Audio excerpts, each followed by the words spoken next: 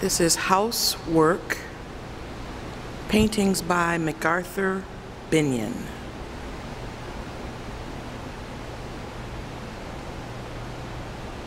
Get an overview of the gallery.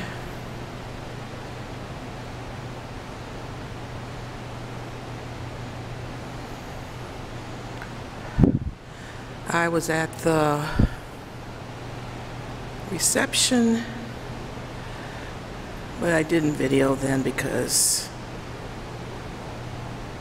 it was crowded, and these are more introspective.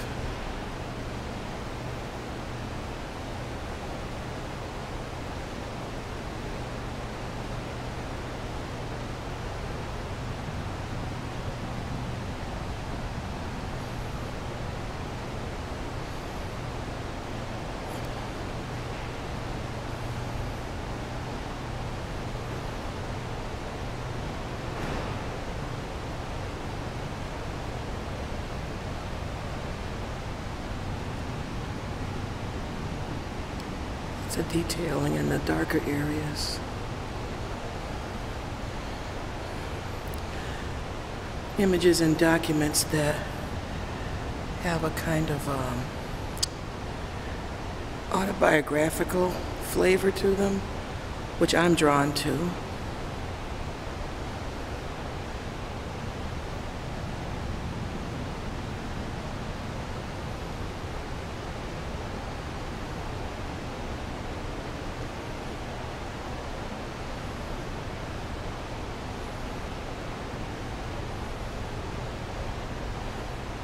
Small works on paper are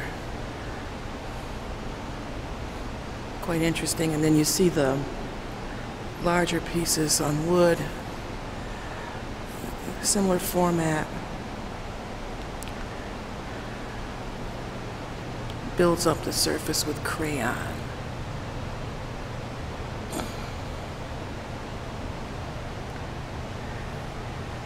And then the collage area underneath.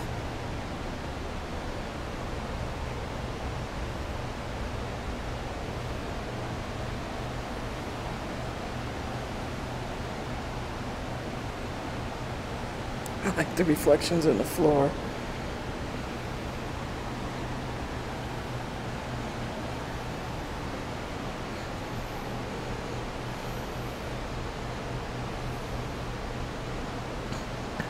These are all very dark and subtle, and I'm afraid that the photographs that I took and these videos are not going to show them to best advantage. They're really richly surfaced with dark purples, dark reds, that from a distance, from different angles, look black, or in this case have a kind of like a silvery cast, which is because that's probably graphite in addition to the crayon.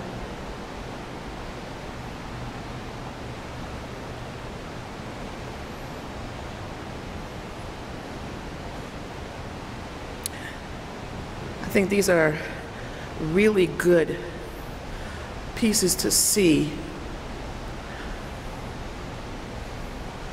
especially if you are an artist who is struggling with the whole idea of branding. Oh, I'm worried about branding. Don't worry about stuff like that. You just do what you do, and then you do lots of them. And if that turns into what we call a brand, so be it, or a style, or a focus of this. I myself am really drawn to complementary contrasts. There's two pieces behind glass.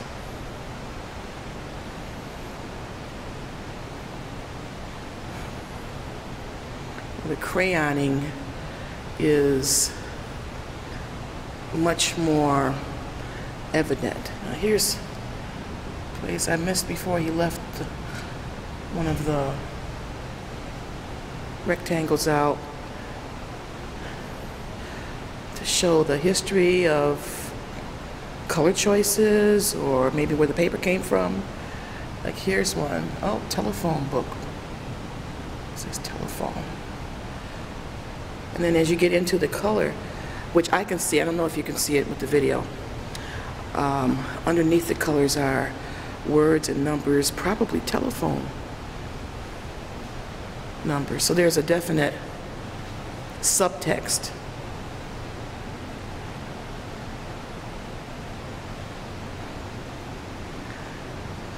From a distance, the show looks really kind of spare, but that's why you have to get up close and investigate, not just this work, all work, because you'll be treated to something in addition to what you thought you were going to see.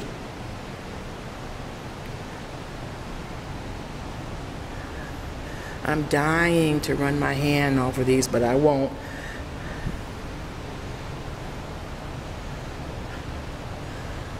What I'll do is go to my studio and make some work, and I can run my hands all over my own work as much as I want.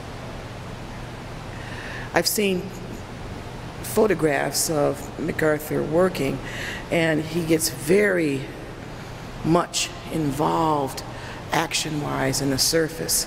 But isn't it interesting that when you see the surface up close, it has a calm quality to it.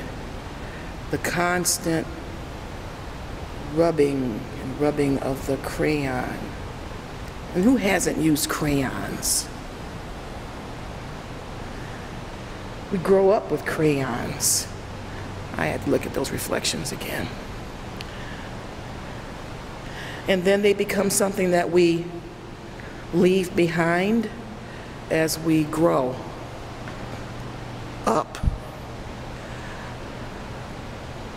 Maybe there's a lesson here that we don't need to grow up and thus away from our early implements, but they take on a different, newer meaning as we change and age and mature.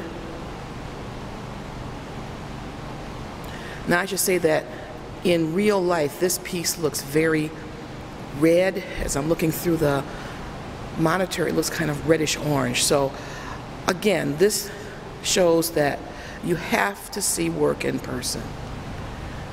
You can't trust the secondary or the tertiary filters that come before you and your perceptions of the work, or anything really. What's that old phrase?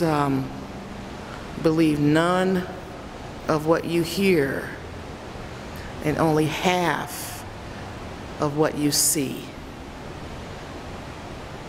Search out the work of MacArthur Binion.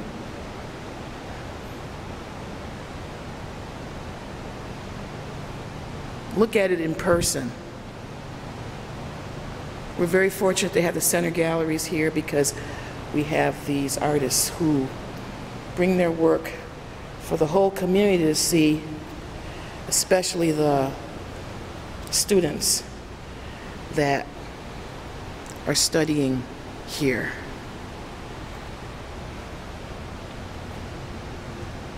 Thanks, Mac.